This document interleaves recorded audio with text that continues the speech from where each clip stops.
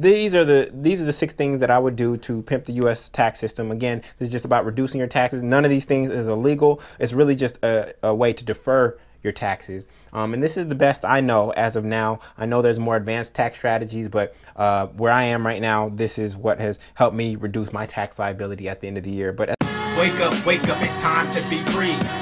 Wake up, was blind, now I see. Wake up, it's time to be me. Wake up, my mind is the key. Wake up, it's time to be me.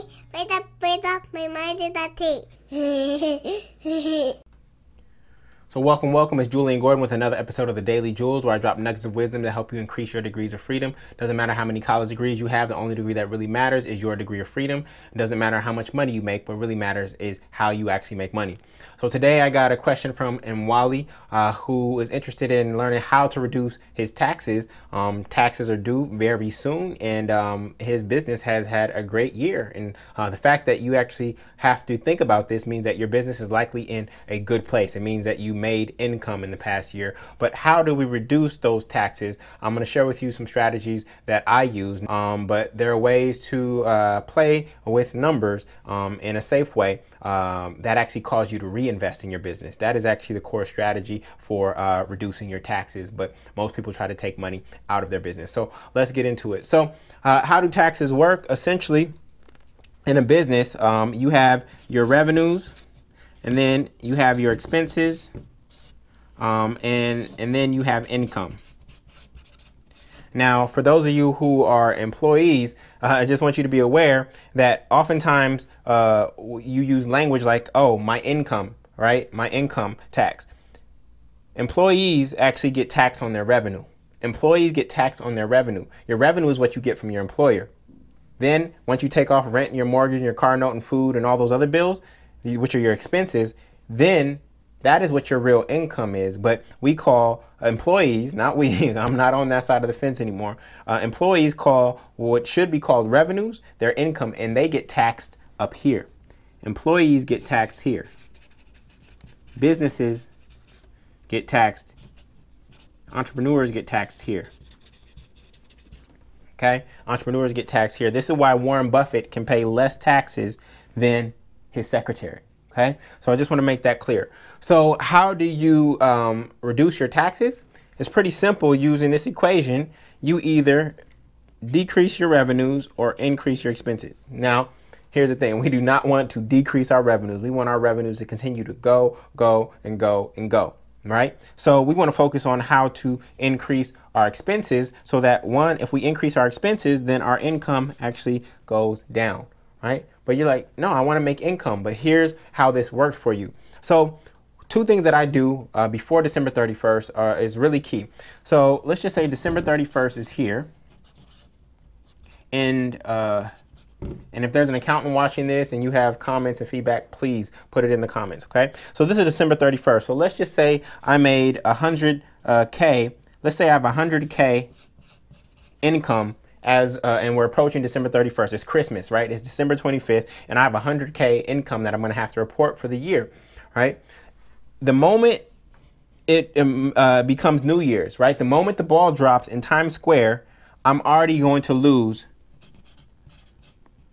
30K if I have a 30% tax rate, just because I didn't use this money, right? The moment the ball drops in Times Square, that 100K basically becomes 70 because I have to now pay 30 to the IRS. Okay, so how can I use more of this 100K? Now, if you've already paid yourself out of your business, for me, one thing I do is you got to pay yourself out of your business, right?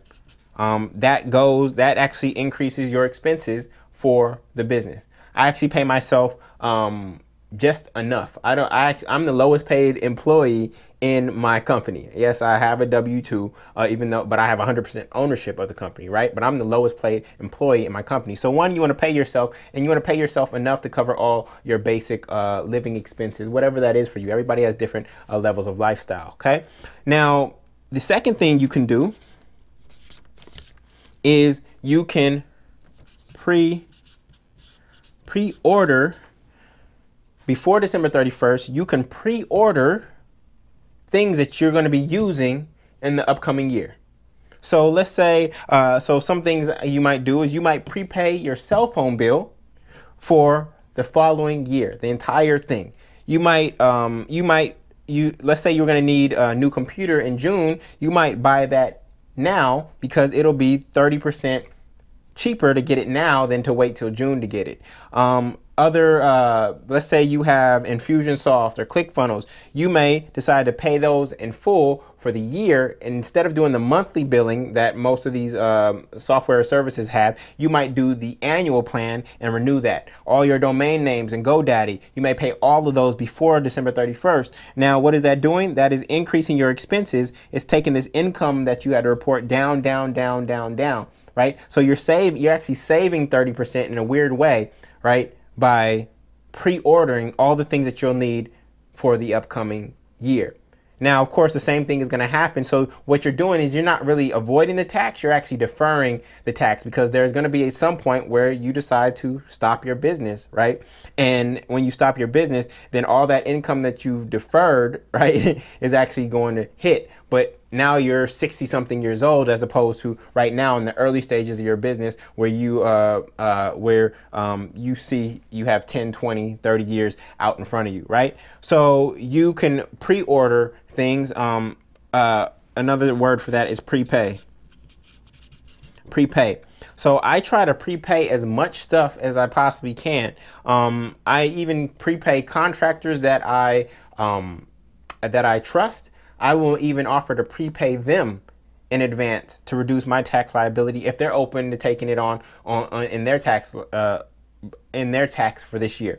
So, for example, how this works is, let's say my accountant made less money than me this year. He's going to be in a lower tax bracket than I am, right? So if I prepay him now, before the year ends, it's actually not going to be bad for him, because if he takes that revenue next year when his business grows and now he's getting taxed at 30% instead of 20%, it's going to cost him more to receive that money later. And now he can actually go into this year knowing that he already has $3,000 or however much I pay him. He already has that much set aside. It's like guaranteed income. So you can prepay. Pay yourself first and foremost, pre-order or prepay things to increase expenses. Let me see what else I do. I have a blog post. Let me see if I can find it real quick. I have a blog post that has a list of how to reduce your tax. I'll put it in the comments on this video when I find it. 6 ways to write off to reduce your taxes by December. So I just want to, so prepaid expenses, like I said, retainers, right? Prepaying your accountant or your videographer or anybody like that. Supplies and equipment, stacking up on supplies and equipment. So pay yourself, prepaid expenses, then prepaid retainers, paying those in advance. 4 is stacking up on supplies and equipment. 5 is conferences and trainings. This is an opportunity to invest in your learning in areas. This is an opportunity to invest. You even see some marketers say, this is write-offable, right? So they're selling a $3,000 course, and they're like, you'll get a tax write-off for this, okay? And then supplies, equipment, inventory. You can take on more inventory if you sell t-shirts or something like that. You can stack up on inventory as long as it's inventory that won't spoil or won't have,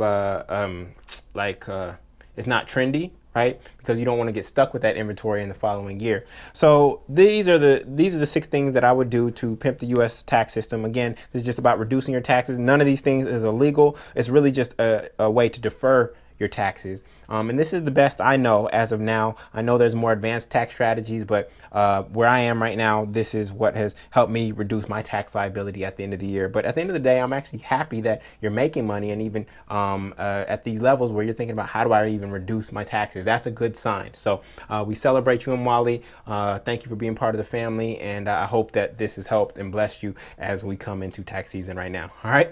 So with that, this is Jullien Gordon with another episode of the Daily Jules, and I will catch you in the next episode. Peace. I hope these mindsets, metaphors, and methodologies blessed you. If you desire more freedom, go to getfreenow.com to subscribe to the show on iTunes, YouTube, or Facebook, and get 4 of my best courses in the Freedom School for 100% free.